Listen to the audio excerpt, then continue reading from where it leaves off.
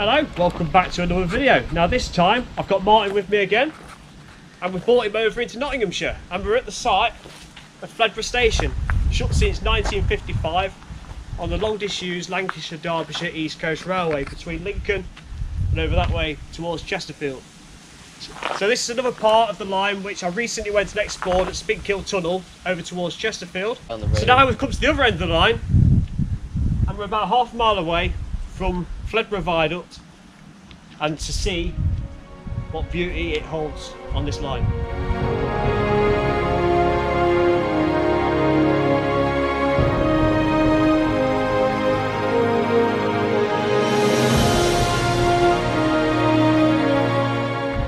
So now on the opposite platform, we've just jumped over to the other side. Now looking over this way, that was the site of the High Marnham Power Station. Closed in 2003. There's one of the old access roads. What we're going to do now is jump back down onto the old track bed and follow the line as it was towards Fledborough Viaduct. So I'll see you down there. On this overhead image from Google Maps, you can still see the power station in situ at the centre of the screen. The cooling towers have long gone. They went a few years ago. On this left hand side you can see the reception sidings for the power station and the site of the Fledborough Station, and on the right hand side the River Trent and Fledborough Viaduct.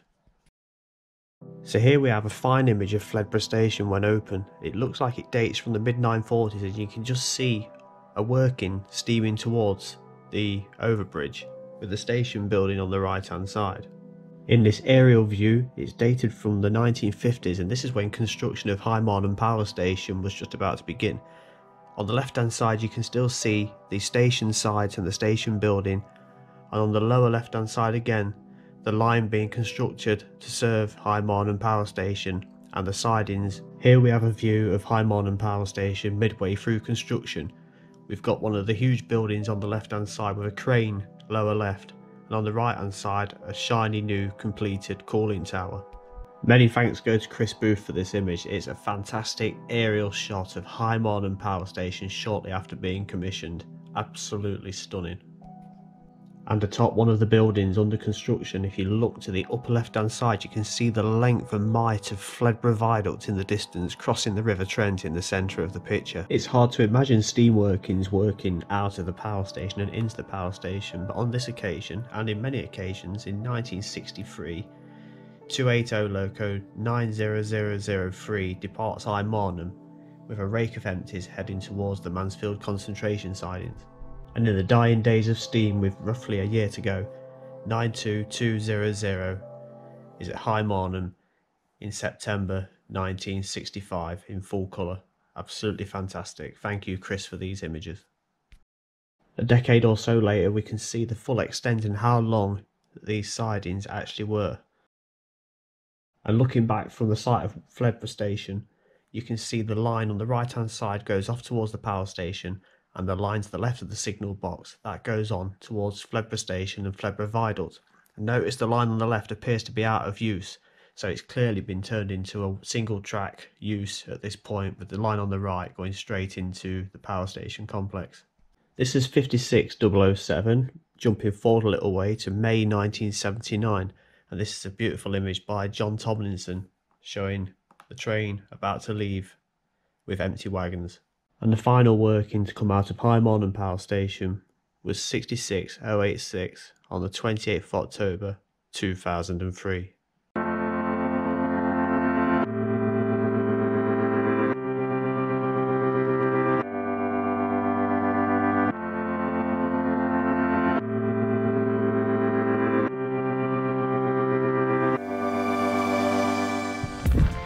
So construction started on High Marnham Power Station back in 1955 and it was commissioned in 1962.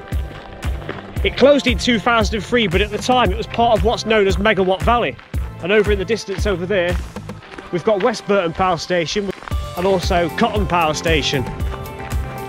Now a lot of the buildings were demolished shortly after closure in 2004 and the cooling towers themselves, they were pulled down in 2012. Now it's just a barren wasteland waiting for whatever happens next to it being taken over by nature.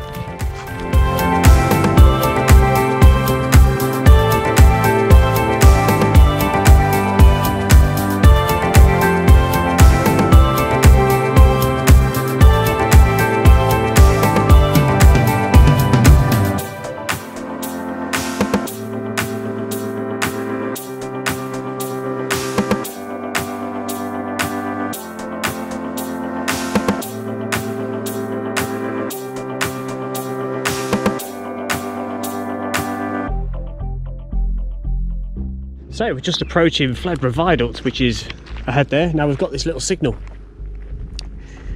Now this signal does not look as if it belongs here, as if it's from maybe the southern region, with it pointing down. If anyone wishes to confirm that that is not a genuine article from up this location, we'll leave that behind. Now there's a sign for the viaduct number, or the bridge number. So let's get on this double track viaduct and see what it's like for ourselves.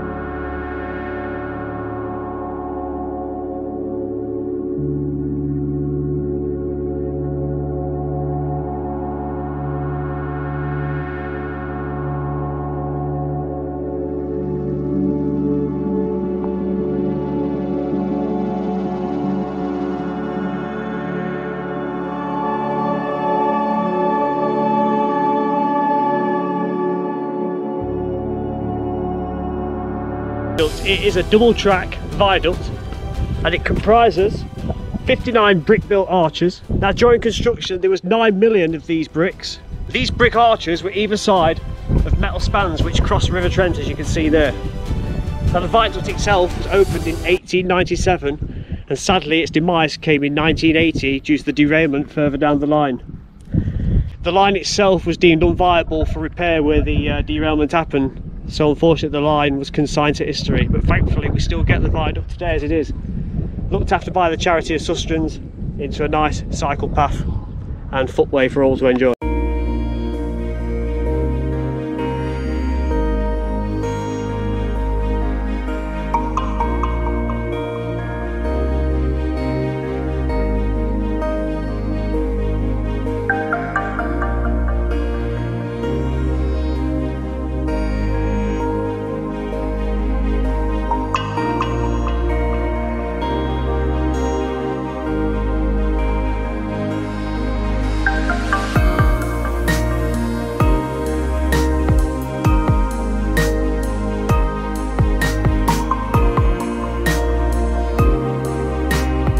That's it from Fledborough Viaduct. We've had a cracking day. It's been the hottest day of the year. We've still got more hot weather to come, but from now we've had enough.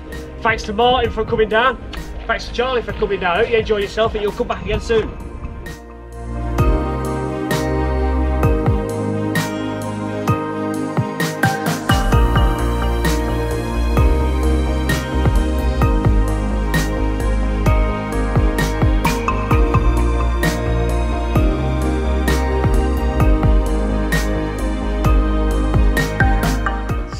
Apparently, down here is Fledborough Viaduct, is that right? Yeah. We're laughing because Ant's just done a take and it was atrocious. Thank you. I'm just going to take a bit of the line. Hey. Who says you can't do it? And next time, join me, David Attenborough, on more Adventures in the Wild with these two rather old chaps. Thank you for watching. Who is he? What are you?